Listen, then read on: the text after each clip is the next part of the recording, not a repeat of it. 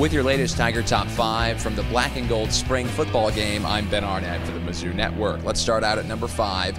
It's Ashton Glazer showing off his arm, one of the Tigers' backup quarterbacks, hitting Rolandis Woodland. Woodland wide open in the middle, takes it untouched, 35 yards for the score. Look at how wide open Rolandis Woodland was as he goes in for the touchdown. At number 4, check out this catch by Marcus Lucas. One of the Tigers' top returning receivers makes a nice adjustment to haul in that pass from Corbin Bergstresser. Marcus Lucas checking in with a fine catch at number 4. At number 3, speaking of highly regarded returning receivers, here's TJ Moe. He makes a nice play on that pass from Bergstresser, and Moe goes 32 yards to find himself in a familiar place. It's the end zone.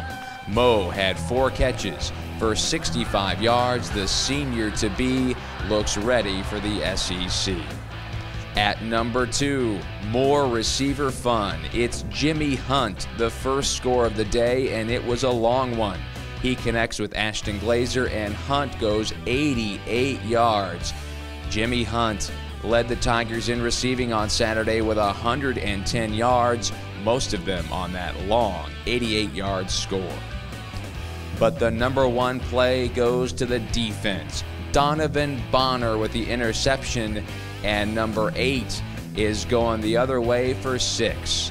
A 65-yard pick 6 by Donovan Bonner is your number 1 play in the Black and Gold Game Tiger Top 5.